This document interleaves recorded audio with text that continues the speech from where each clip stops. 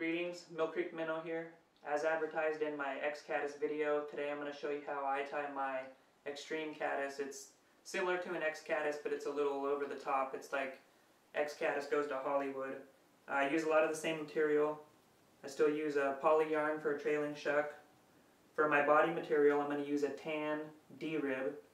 I'm going to use tan dubbing for my thorax. I'm going to incorporate some small rubber legs. And I'm also going to use deer hair for my wing. Now this is a really effective searching pattern. If there isn't a strong hatch coming off, I like to fish this in a 2-fly setup. And I'll run like a soft hackle or a caddis pupa dropper. And I've had a lot of success that way. Got a beer handy right here and I'm ready to get started. Okay, I've already got a size 12 light wire curved shank hook in the vise. I'm going to come in behind the eye with a 6/0 tan thread. Just going to wrap it back and secure it. Trim off the excess, and I'm going to tie in my tan poly trailing shuck. Again, this is to imitate the adult caddis hatching out of its previous self, the caddis pupa. So this trailing shuck is the remains of what it used to be. Wrap that back. I'm going to bring it all the way forward.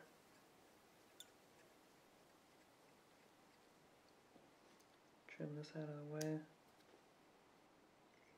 I'm going to build up a little bit of a taper with my thread. Not too extreme. Now you want to trim off the trailing shuck to about the length of your body. And a nice little trick to do that is just to pull it forward, trim it out. So now I'm going to tie in the tan D-rib. We call it D-rib because it's flat on one side, round on the other, giving it a D profile. When I tie this in, I tie the flat spot facing me. Wrap that all the way back.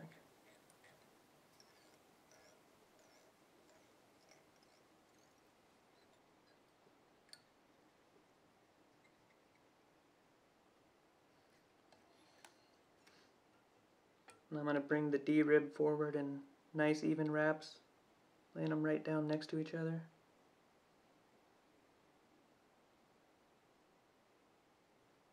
If you want a slightly darker body, you can just switch to a darker thread. This D-rib is see-through.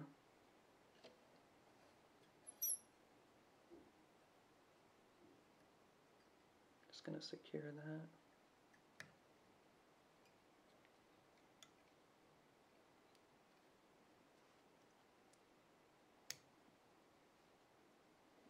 I'm going to twist on a little bit of tan dubbing. And my body is just a hair long, so I'm actually going to wrap this dubbing backwards to start my thorax back a little bit.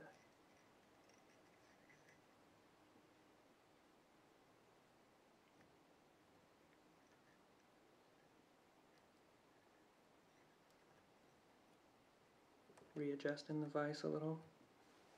I'm going to trim off my first clump of deer hair.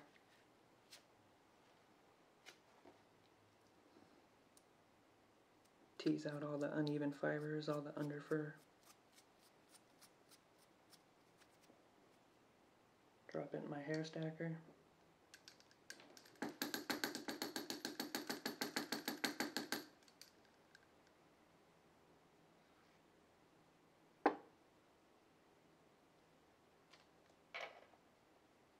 Give my bobbin a spin to tighten up my thread.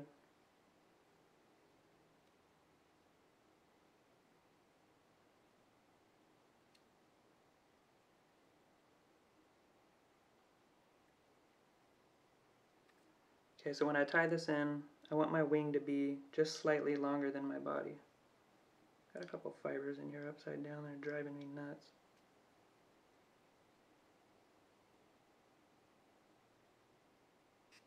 Alright. So tie it in just slightly longer than the body. So I'm going to catch it with a wrap around the material, the deer hair. Catch it all in a bunch so that it doesn't roll over on me.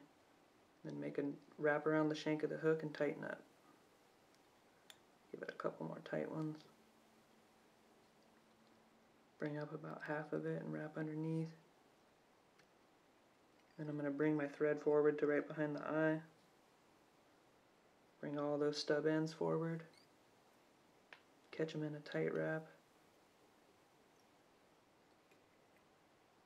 And then wrap my way back. Tighten up everything. I was about to tell you this was the perfect time to stop and take a drink and realized the cap was still on my beer. Almost lost a tooth.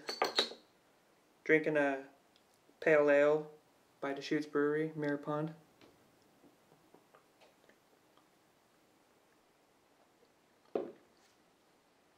Alright. So now I'm going to twist on a little bit more tan dubbing.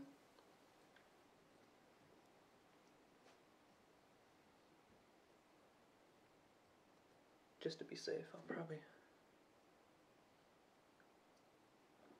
There we go. I always play it safe. So I'm going to build up my thorax a little bit.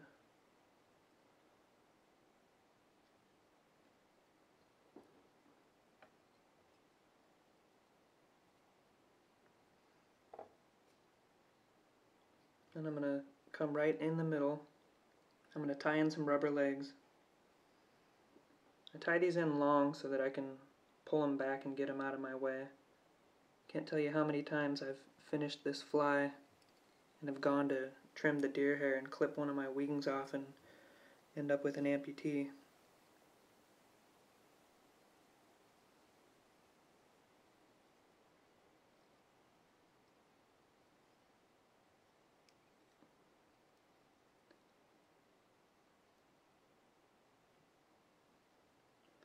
I'll bring my thread forward. And to tie these out of the way, I pull them all back and I have some 10 gauge lead wire. I'm going to slide that around the hook, capture those legs, give it a twist like a bread tie. Now I'll just keep everything out of my way for now. So now I'm going to take one more clump of deer hair, equal to the first one. I'm going to clean it up.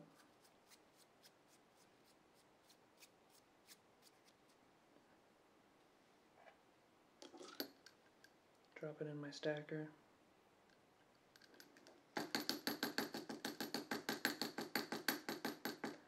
Give my bobbin a spin, tighten my thread up.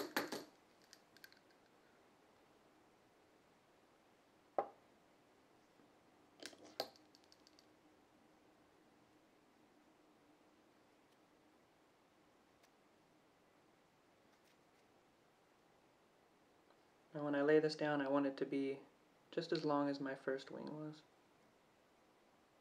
So that looks good. I still want to catch it in a bunch, and this is a little difficult. You gotta kind of do it off to the side. And then bring it down.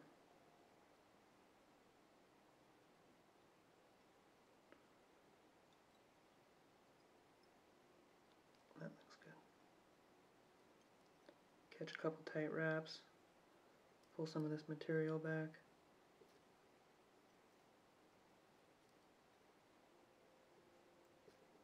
Pull it all back. Give it 1 or 2 good wraps, maybe 3. Now I'm going to whip finish.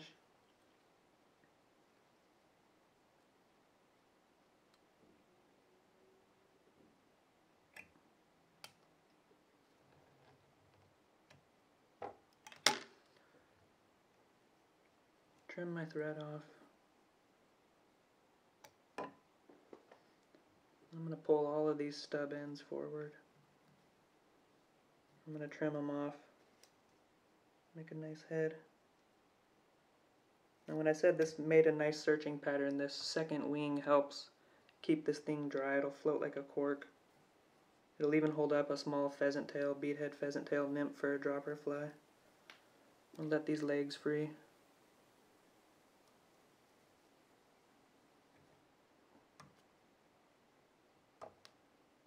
And I'm going to trim them down to about 3/8 of an inch.